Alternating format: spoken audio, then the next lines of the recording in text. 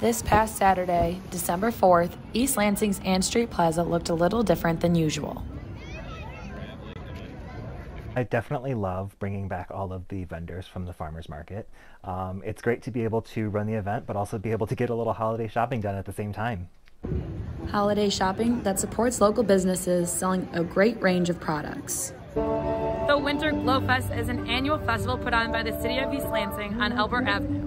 It's a free festival to kickstart the winter season with the Winter Farmers Market, a live ice carving demonstration, and children activities hosted by the East Lansing Public Library and East Lansing Art Festival. There's also live music and many different vendors selling their handcrafted and homemade items. It's a great way to get out of the house and bring in the holiday season with a little something for everyone. Winter Glow is an opportunity for us just to remind people that we're still here, to put our faces out in front of the community.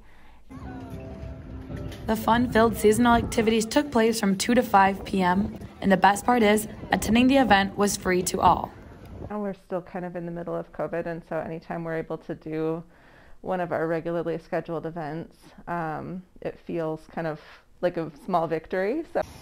A small victory that included live ice sculpture carving, a photo booth, music, a winter's farmers market, and best of all, an opportunity for the community to be together again.